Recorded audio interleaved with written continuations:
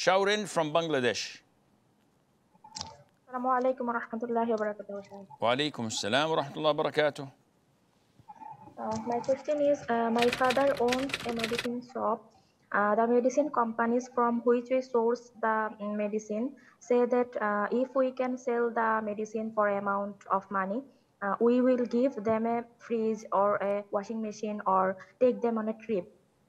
So even when the month of Ramadan comes, they give the praying mat or various Islamic books as gifts. Is it permissible to take these gifts? Jazakallah.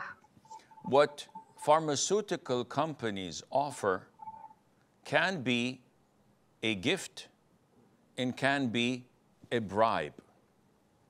What they give to the clinic owner or the doctor who operates his own clinic or the pharmacy owner, and they say, if you sell this amount or you promote this medication, we will give you so and so and so.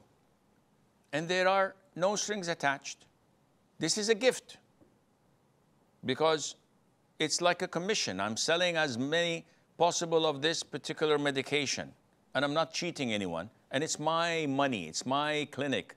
I'm not working for someone else.